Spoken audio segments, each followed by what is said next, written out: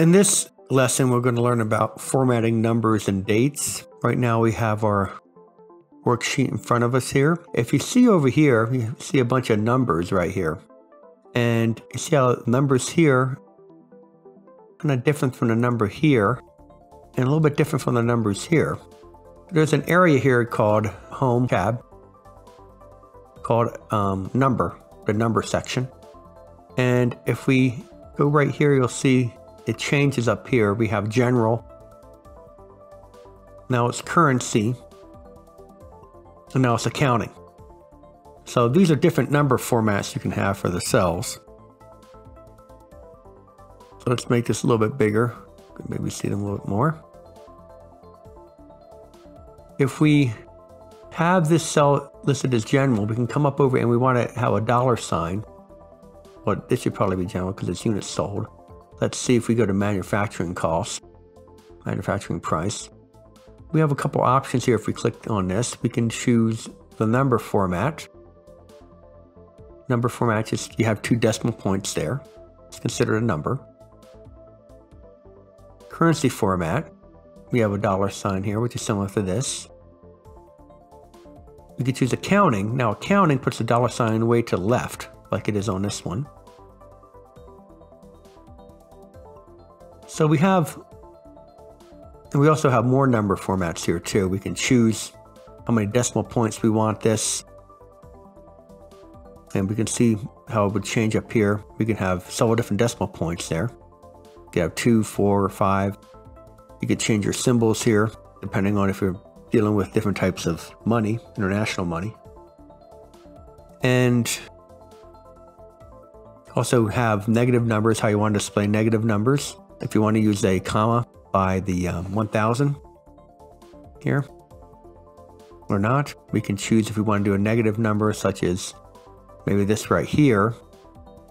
And if we went up and edited that and put in a negative, now it would show as red and parentheses would indicate negative. Come back over here, more number formats. You can choose percentages, fractions, how you want the fractions displayed, scientific.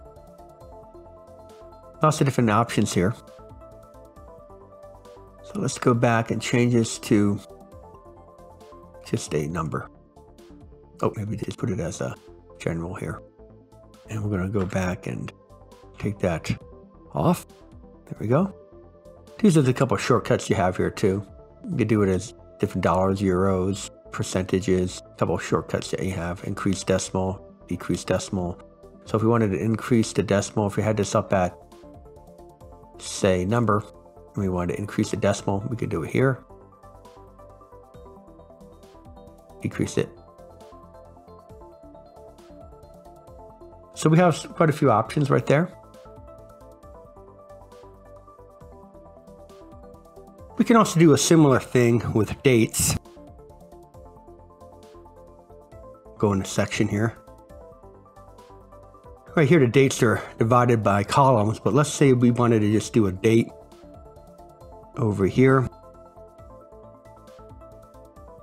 And we just want to do maybe 1/15/2021. It just puts it in just like we have it right here. Now, if we put in 1/15 and I just put 21, let's see, it automatically puts the 20 in there. We can change this around. Right now, it's saying this is a date format. We can click on the bottom part here.